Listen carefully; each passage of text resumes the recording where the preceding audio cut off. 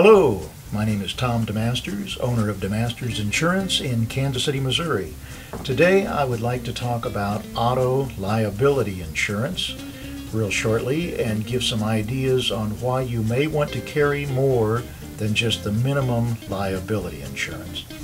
One important thing is if you want to shop around, say 6 months or a year from when you first purchase your first auto insurance, if you carry higher liability, such as 50, 100, 50, 100, 300, 100 liability, you might get a bigger discount when you shop around with a new company.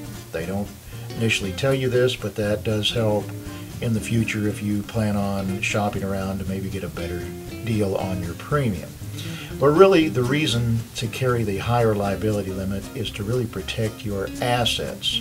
If you are a homeowner, if you own a business, if you have investments, you definitely want to protect what you already have.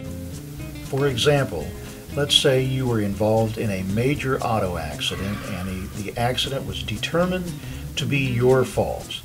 The other party was injured and you just carried minimum liability insurance. So you had $25,000 per person injury up to $50,000 for the whole accident.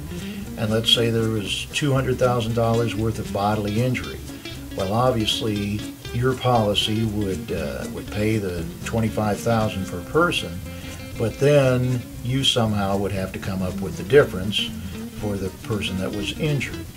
So therefore you need to protect your assets, and one way to do that is by carrying higher liability limits with auto insurance. We recommend to carry at least $100,000 per person, $300,000 for accident, and either $50,000 for property damage or $100,000. Obviously you can go even higher than that to $250,000, $500,000, $250,000, or even up to $1 million.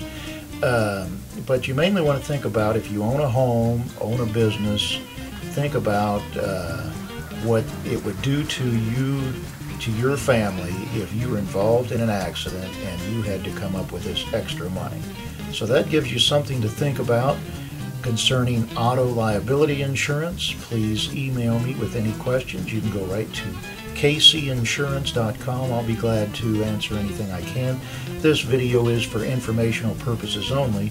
Please contact your own insurance agent for a quote. Thank you.